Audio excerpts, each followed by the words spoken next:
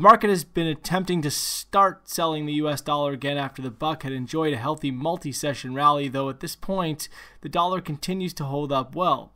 Using short-term resistance levels as reference points, the euro has been unable to get back above 120, while the pound has stalled out above 136 and ahead of last week's high. Until those levels are cleared, the dollar could still look to extend its run. We had talked about a possible euro downside extension into the 117s without it compromising the medium-term euro uptrend, and we also talked about scope for cable to extend its decline a little lower as well without undermining the recovery over the past several months. And so as we head into a stacked calendar day, the outlook remains the same. Currencies should start to look for bottoms against the buck, but the dollar could still run a little bit more before that happens. Looking at the day's events, key standouts come in the form of UK employment data and US retail sales.